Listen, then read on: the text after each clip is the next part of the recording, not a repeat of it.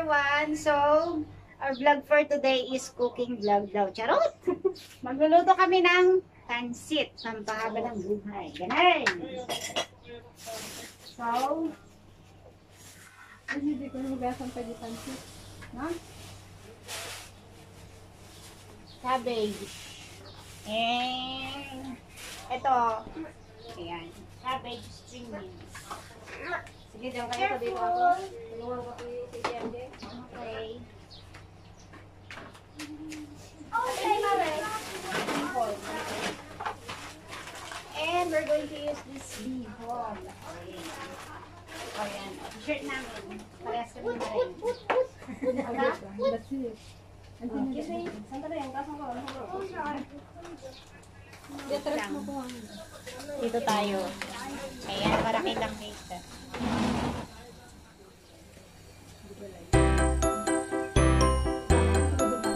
So, ito na nga yung part na kunwari, marunong kaming magluto ng kumare ko. Siyempre, kasama na dyan ang chismisan. Ganun.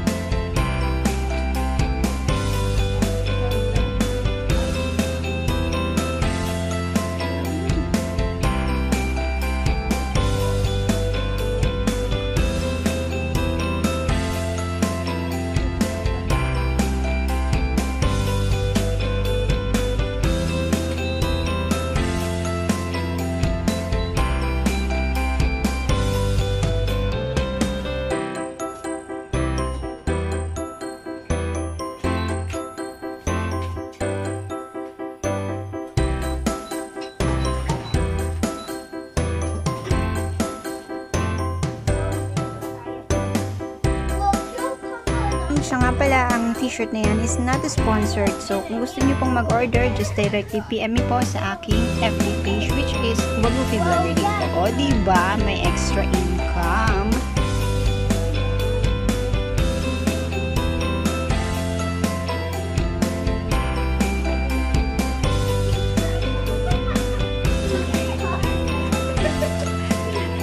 Yanari ko kasi kumali. Isa nagluto.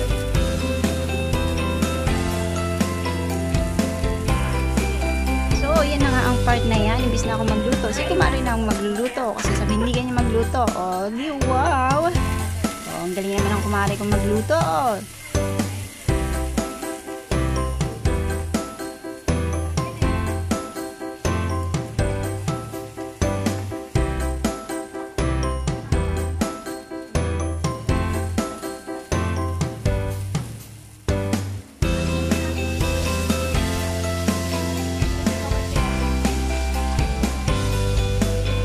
Yan, magluluto tayo ng kunwari lang. Pachamba. Pachamba, ganun.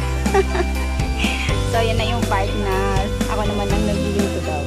Charot!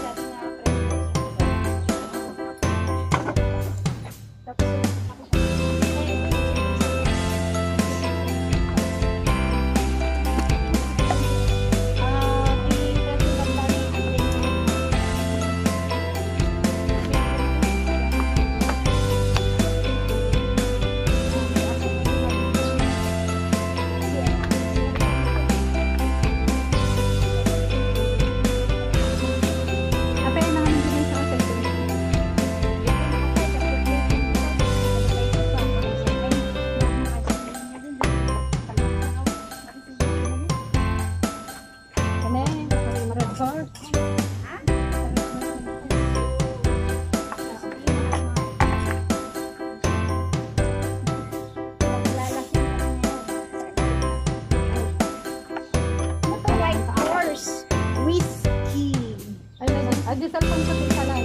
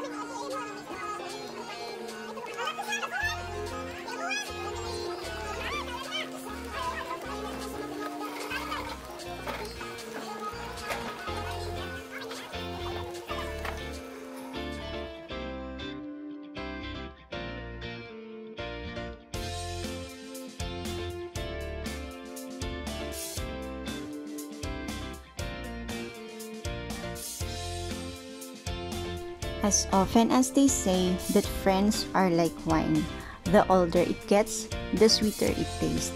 Ganyan din ang mga kaibigan na makikilala natin. They will be your friends who will stay with you through thick and thin. Kaya dapat marunong kang magpahalaga sa mga kaibigan mo. Though hindi man kayo everyday na nagkikita, but make sure that each time when you have bond together, you must enjoy and always be happy because your friends are always there for you no matter what. Kaya marunong tayong dapat magpahalaga sa mga taong nagmamahal sa'yo, mapakaibigan man yan o kapamilya mo. So, thank you so much guys for watching and I hope that you enjoyed this vlog. And thank you so much and see you again on my next future vlogs. Thank you guys!